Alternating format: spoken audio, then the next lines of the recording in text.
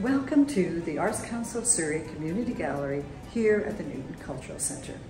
My name is Wendy Mould. I'm the producer of Gallery Talks. And today I'm here to introduce our featured artists for the month of August, Lynne KELMAN and Carla Paterson. Lynne and Carla's show can be seen here until August 30th in person or online at the artscouncilofsurrey.ca. Lynne and Carla's show is called Stories in Photograph and Stitch. Lynne is the photographer and Carla is the textile artist.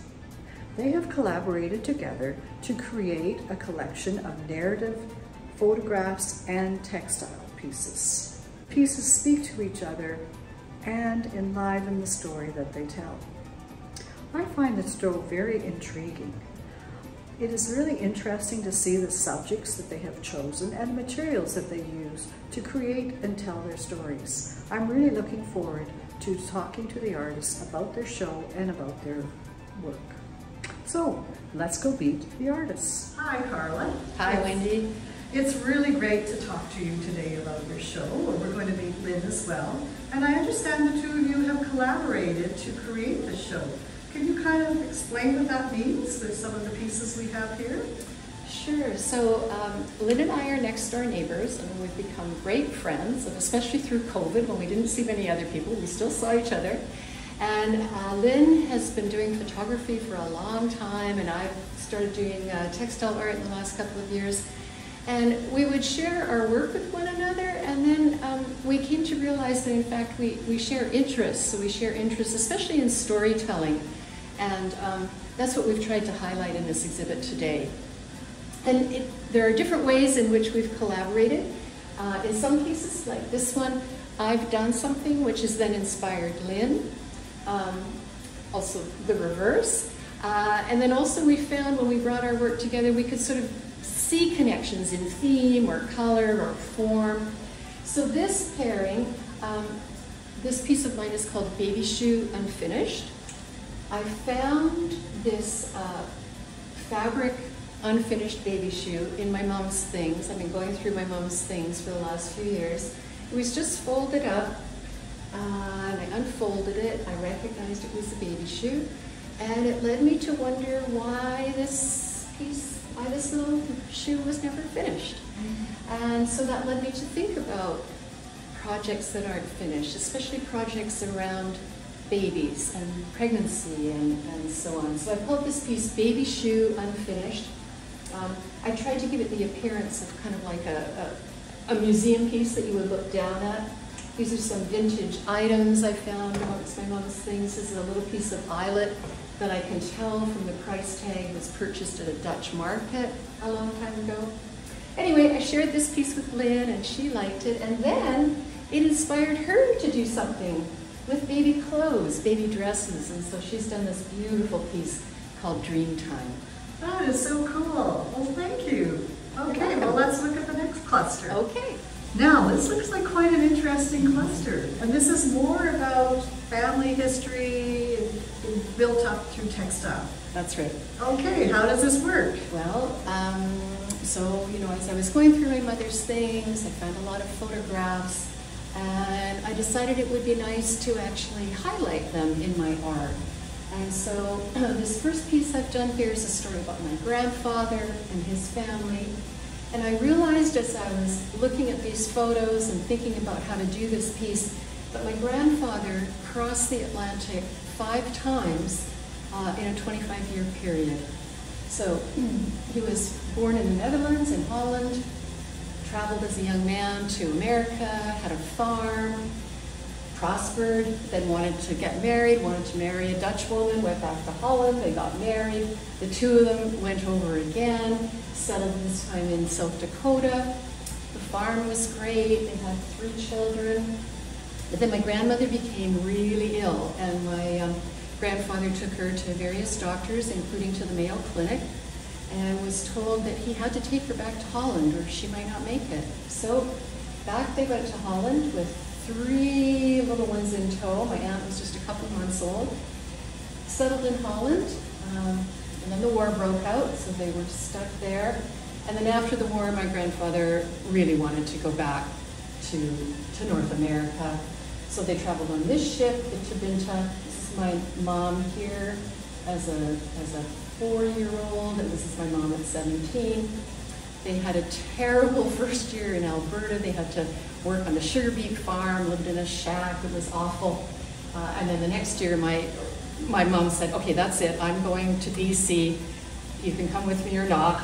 And so the whole family traveled to BC and so. Oh wow, neat. Yeah. So much there. Yeah. And now what are the other parts of the cluster? So here? this piece, chronologically, would actually fit right here. So this is my mom and her 3 siblings. This was around the time, just around the time that the war broke out in Holland. I finished this piece as the war was starting in Ukraine, and reflecting on this piece and reflecting on the current political situation, I thought about how in my mom's family and many other families, you know, their parents had no idea about what was going to happen, but at least they were able to provide each of their children with a warm coat. Yes. So I've called it warm coats. My goodness, isn't that, you know, think today what kids want from their parents. Warm coat isn't even on the list. Okay, what else have we got here? This third one, refers back to my grandfather. So this is 1955. He's settled in Pitt Meadows. They have a farm, and my mom happened to be the executor for my grandfather. So as I'm going through all these family remembrances and photos, I found a little paper notebook written by my grandfather, and this page I thought was particularly, I don't know, heartwarming somehow. So it's eggs sold in 1955, different dates, 21st of December, 5.5 dozen, $3.41. And as a little girl, I used to go and stay on the farm and help him feed the chickens. And so I thought, okay, I'd like, rather than put a picture of me, I found this little vintage embroidery pattern that was in the public domain, and so I used that and added some chicken tracks, and so this is part of one of my childhood memories. Oh wow, my goodness, these pictures really, and the textile really do tell quite the story behind them, don't they? Thank you, thank you. Well, thank you very much. I'm looking forward to hear about Carla's work now and how her photography is developed in the works of this. Sorry, Lynn's work. Oh, okay. Okay. So, hi Lynn, it's really nice to meet you. You too. And chat with you today. Yeah. And after this, it's nice to learn more about your show. So this is the first piece that kind of sparked the whole collaborative process. Well, yes, actually it is. This is part of my Still Life series and my Still Life and Vintage series. And as Carla had mentioned, or maybe we go to me first, but Carla and I are neighbors. And so we got into the habit of showing and sharing our work with one another. We would run kind of across the garden and say, hi Carla, or hi Lynn, look what I've done now. And so Carla was very fascinated with this, and she picked up on the threads and the vintage part of the still life, and decided that she could then, in her stitchery, mirror some of that vintage look. And so she has gone on to complement my photograph with her own spools and threads and works of art in stitchery. It certainly tells the story of anyone that sews. They can certainly see that this is, yes, you know, right there. I mean, those tiny spools of thread. Oh my gosh! Yes. But with the photograph too, I was very interested in. At the time I was painting with light, and so a lot of this photograph is taken with the use of a flashlight as well. So very complicated for me to get this photograph because I had to stand at the corner of the room with a flashlight. I had my remote control with my camera, and but everything worked, and I loved the end result. Well, it certainly takes me back in time, that's for sure. You were both very successful in that. Well, let's see your next piece. Okay. Very interesting. This is definitely vintage photography. I'm looking forward to seeing how this got moved into textile as well. Let's hear your story. At Christmas time, my husband knew that I was in love with vintage photography and that my focus was on still life vintage. And so for a Christmas present, he bought me 2 vintage scales, which I loved and knew that I had to incorporate in my photography. But as I have looked at still life photography, some things I find are very obvious and have been overdone. And so hence I had to think of some way to do it differently, hence the fish. Oh, for sure, for sure. Yeah.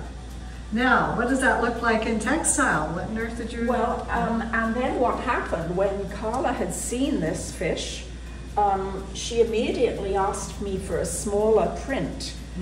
So that she could maybe add some textiles to it. So she took it home and has added the cross stitch to the middle of the fish. I like to think of it as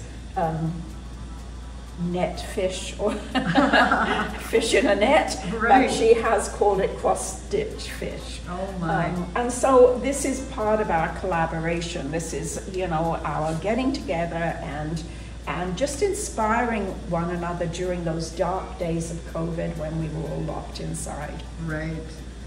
Okay, well, let's see. So, vintage photography is not your only field of focus. What else are you working on?